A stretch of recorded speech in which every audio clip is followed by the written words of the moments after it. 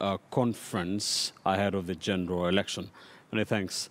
Let's cross borders again down south, and Zambia's opposition leader Hichilema will go on trial at a high court on treason charges in a case that has stoked political tensions following a contested election last year.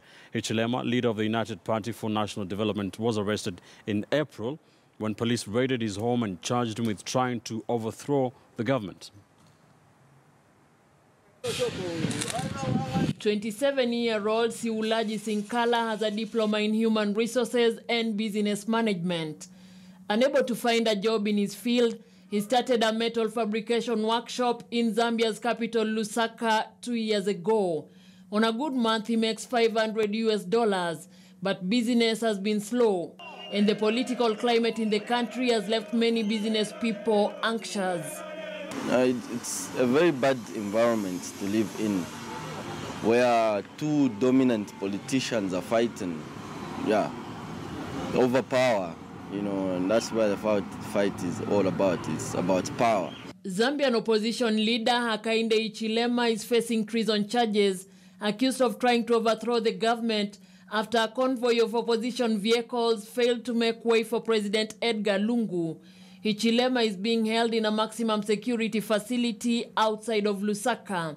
The case has stoked political tension in what is regarded as one of Africa's most stable and functional democracies following a disputed election last year. Sinkala says the government's priorities seem misplaced. If you see where we come from, you wouldn't believe that there is a government that is saying it's for the people. If the government is for the people, why are people suffering? Why are there no jobs? Rising political temperatures in Zambia, Africa's second copper producer, come against the backdrop of an economy weighed down by low commodity prices, mine closures, rising unemployment, power shortages, a widening budget deficit, and diminishing foreign currency reserves. The political turbulence, however, does not appear to have closed the taps of international finance or aid.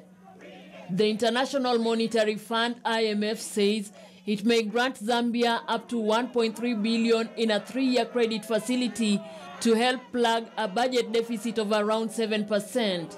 But the widening political rift in the country has raised concerns among rights groups. Zambia being a democratic country, we believe in democracy. And as for me, myself, I don't think there's democracy anymore.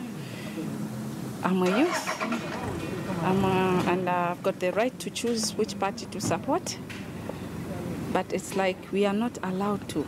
It's having those social implications whereby we are afraid as a nation of the possibility of the eruption of a civil strife, which we cannot say it's good for a citizenry.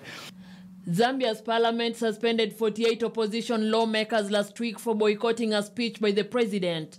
Church leaders, including those from the influential Catholic Church, released a statement urging for the release of Hichilema, whom they've called a political prisoner.